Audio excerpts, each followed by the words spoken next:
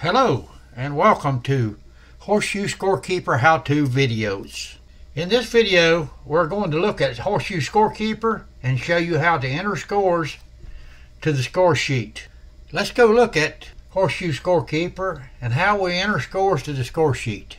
We have our first screen up, and as you will notice there is no game loaded to the score sheet. Horseshoe Scorekeeper is not a standalone program, so we can't just type a name here in the name tabs above and start keeping score. Horseshoe Scorekeeper is associated with Horseshoe Master, and we have to upload a game to the score sheet from a tournament that we have set up in Horseshoe Master. Now we have the game loaded, and here are your score sheet options. The tabs at the top of the page I will explain in the World Tournament portion of the video, or in the next video. Under each name there is a column with 10 options of how the pitcher will call the score. You will enter the score to the column under the name of the pitcher that called the score. Jim calls the first score, 1 runner 4. Click on 1 runner 4, and as you will notice it entered Jim's score in the first inning here. The program also entered John's score in the same frame. You do not have to enter the score for the other player once you click the score under the player's name that called the score. The program automatically does that. As you can see here, it entered Jim's 1 runner 4, and it entered John as no score. Now John calls the score. 2 dead 3 he calls. So click under John's name at 2 dead 3, and it entered the score for John and for Jim again. Noticed here we have green frames and yellow frames. The green frames and the yellow frames should always be on the same end. That way you will know if you have missed or added additional frames. All games should start on the same end. The yellow frames will always be scored on the end where the game started. Let's enter a few more scores here. We're going to enter some scores for both players here. Now let me show you how to correct a mistake in case you make a mistake.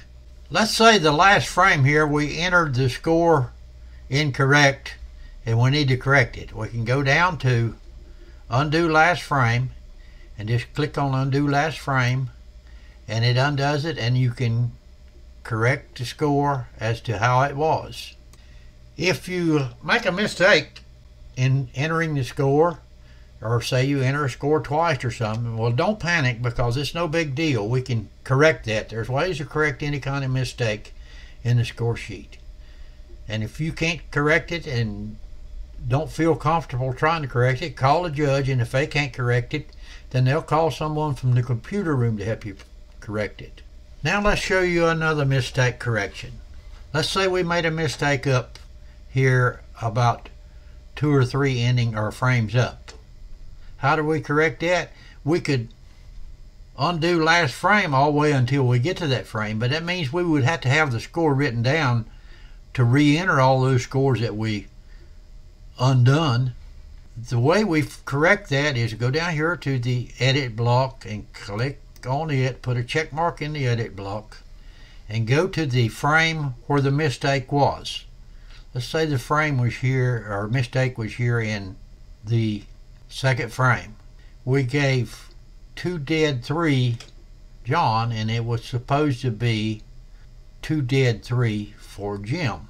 So what we do, we've got the edit block checked, we click on that frame with our mouse, and it highlights that frame. That gives us a option to go to the person's name that should have got the score and correct it. It was supposed to be 2 dead 3 for Jim, and we gave the 2 dead 3 to John. So we go click on the 2 dead 3 for Jim, and it has corrected the score. Let's say we have entered the score twice. We want to correct it. It's here in this frame here. We go back down and we click edit, put a check mark in there. Again, we go click on the frame we entered twice, click on it with your mouse, and it highlights it. But as you can see above, we have no options to delete that. So how we delete that frame completely is we right click on it and delete this frame. Click on that and it deletes that frame. Now that we know how to enter scores and how to correct a mistake, just enter scores until you get to the end of the game. In our next video, we will be showing you how to keep score at the World Tournament and using Horseshoe Scorekeeper.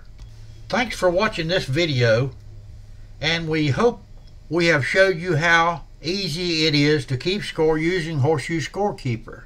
Have a good day, and remember, the Horseshoe Master How-To software team is always here to help.